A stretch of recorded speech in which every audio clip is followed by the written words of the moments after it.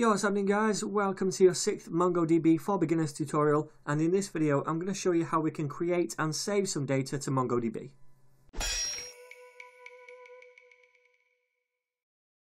Okay then, so now we know how to run our tests in Mocha. We can do something a bit more useful than test that two numbers add up to 5. We can start to test different things with our MongoDB connections, such as saving data to our database. So the first thing I want to do is rename this demo test file. So I'll come to rename down here and we'll call this instead saving_test. So we're going to test our saving data to the database in this file.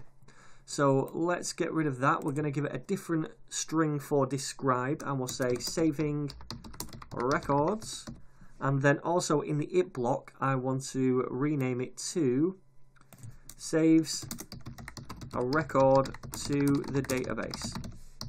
Okay, cool. So let's get rid of that thing there. We're not going to assert that 2 plus 3 equals 5 anymore. This time what we want to do is create a new Mario character. Remember, we created a Mario character model a couple of lessons back. It's in this file, and we did that with Mongoose. So we created a Mario character schema and a Mario character model right here. So we're going to create a new Mario character using that model, and we're going to save that record to the database. So how do we create a new Mario character first of all? Well, if you remember, we exported this Mario character model right here. So we have access to this model within other files when we require this file. So let's first of all require this file in our test file so that we can use it. So I'm going to come down here and I'm going to say const Mario car equals require, and then what I want to do is give a path to this file right here that we're getting this from. So it's in this models folder right here. We're currently in the test folder, so we need to go up a directory first of all. So that's // Then we want to go inside the models folder. Then we want the Mario car file like that. We don't need to pop JS on. Node already knows to look for a JavaScript file. So now we can use this in this file. So how do we create a new Mario character?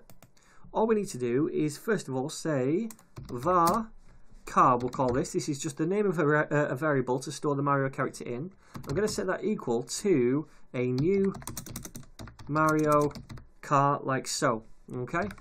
And then what we need to do is pass in an object into this constructor. So inside we want to specify what the name of this character is and what the weight is. We don't have to give both, we can just give one if we want. Remember, in this file right here we created a schema, so these are the properties that the Mario character model is expecting. So we can give it one of these or none of them or whatever, but if we give it a name it has to be a string, if we give it a weight it has to be a number. Let's just give it a name for now. So we'll say name, and we're going to call this dude Mario, the main character, and that is our new character right there. So that's a new record if you like. Now at the minute we've only created this locally. It's just sitting around here doing nothing. We've used Mongoose to create it, but it's not in our database yet, okay? So what we need to do is then save this character to the database, this record. So when we create this new instance of this Mario character model, when we create this, Mongoose gives us a load of methods to use that we can work with to interact with the database and do something with this model. So for example, we could save this instance of the model, this new character, to the database using the save method. So that's what we're going to do. I'm going to say car, which is this variable right here we stored the instance in, dot save. Okay? So Mongoose gives us that method. It allows us to just get that character, that record, and save it directly to the database. And because we've already made a connection to the database in our connection.js file right here, we connected to the database right there. Now, because we've already done that, Mongoose knows where to go. It knows which database to go into, and it goes into that, and it saves this in the Mario characters collection. Remember, we said what collection this belongs to right here. So this is going to be our collection name within that database. So it's all pretty clever, and it does a lot of the heavy lifting for you. So this, my friends, is going to grab that character and it's going to save it to the database. But what we want to do then is test this. We want to make sure that this has worked correctly. Now, we can't just come under here and say assert that it's been saved. And the reason we can't do that is because this thing right here, this save function, is an asynchronous request. And by that I mean it starts as soon as the code hits here, it starts that process of saving it. But then that save process might take 1 second, up to 2 seconds, however long it might take, it's not instantaneous. So what will happen is the code will carry on running and it will try to assert something, whether it's saved to the database, before it's actually finished. We don't want that. We want to wait for the process to finish and then assert that it's been done correctly. So, because Mongoose knows that this right here is an asynchronous request, it implements the promise interface for us. And a promise basically means that we can tack on the .then method, which says, okay, well, I want you to wait for this thing to complete first, then we're going to fire off a function, and that function is going to be placed in here. So this waits for this save action to be complete, then it fires this function. So in here we can assert that this has successfully been saved. But how the hell do we do that? It's not just as simple as saying 2 plus 3 equals 5 anymore. How do we know that it's saved correctly to the database? Well, one cool feature of Mongoose is that it gives us the .isNew property. So I could say something like this: assert, and I'll say car.isNew. And this is going to either return true or false. It returns true when we've created this character locally, but we've not yet returned it to the database, or saved it to the database rather. So that's when it's true. So basically saying, yes, it's new. It returns false when the character has been created and after it's been saved to the database to say, actually, it's no longer new, we've saved it now to the database. So then we can use this property to test whether it's been saved to the database. So we want this basically to equal false, because that means that it's not new and that it's been saved to the database. Make sense?